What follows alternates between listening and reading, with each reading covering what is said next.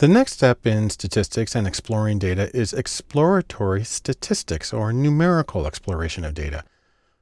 I like to think of this as go in order. First you do visualization, then you do the numerical part. And a couple of things to remember here. Number one is you're still exploring the data. You're not modeling yet, but you are doing a quantitative exploration. This might be an opportunity to get empirical estimates, that is, of population parameters as opposed to theoretically based ones.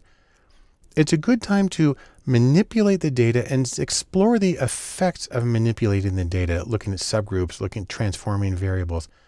Also, it's an opportunity to check the sensitivity of your results. Do you get the same general results if you test under different circumstances? So we're going to talk about things like robust statistics and resampling data and transforming data.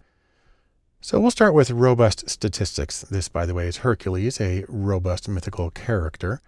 And the idea with a robust statistics is that they are stable, is that even when the data varies in sort of unpredictable ways, you still get the same general impression.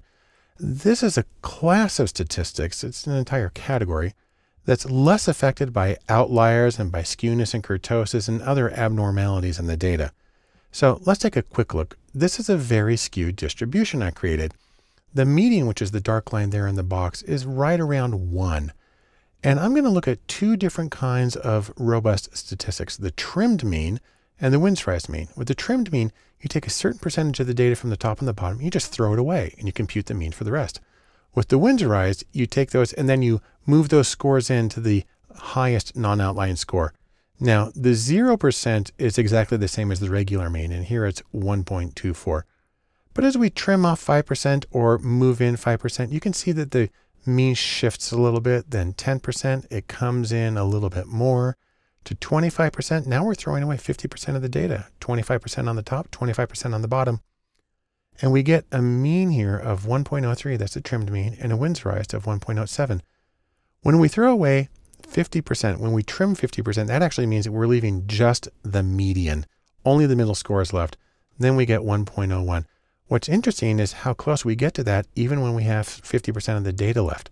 And so that's an interesting example of how you can use robust statistics to explore data even when you have things like strong skewness. Next is the principle of resampling. And that's like pulling marbles repeatedly out of a jar, counting the colors, putting them back in and trying again. That's an empirical estimate of sampling variability. So sometimes you get 20% red marble, sometimes you get 30, sometimes you get 22, and so on. There are several versions of this. They go by the names the jackknife and the bootstrap and the permutation. And the basic principle of resampling is also key to the process of cross-validation. I'll have more to say about validation later. And then finally, there's transforming variables. Here's our caterpillars in the process of transforming into butterflies. But the idea here is you take a sort of difficult data set and then you do what's called a smooth function. There's no jumps in it, and something that preserves the order, and it allows you to work on the full data set. So you can fix skewed data, and in a scatter plot, you might have a curved line. You can fix that. And probably the best way to look at this is with something called Tukey's ladder of powers. I mentioned before John Tukey, the father of exploratory data analysis. He talked a lot about transformations. This is his ladder, starting at the bottom with the -1 over x squared up to the top with his x cubed. And here's how it works. This distribution over here is a symmetrical, normally distributed variable. And as you start to move in one direction, and you apply the transformation, you take the square root, you see how it moves the distribution over to one end. Then the logarithm, and you get to the end, you get this -1 over the square of the score. And that pushes it way, way, way over. If you go the other direction, for instance, you square the scores, it pushes it down in the one direction, you cube it, and then you see how it can move it around in ways that allow you to, you can actually undo the skewness to get back to a more centrally distributed distribution. And so these are some of the approaches that you can use in the numerical exploration of data. In sum, let's say this.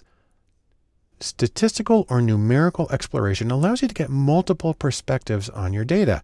It also allows you to check the stability, see how it works with outliers and skewness and mixed distributions and so on. And perhaps most importantly, it sets the stage for the statistical modeling of your data.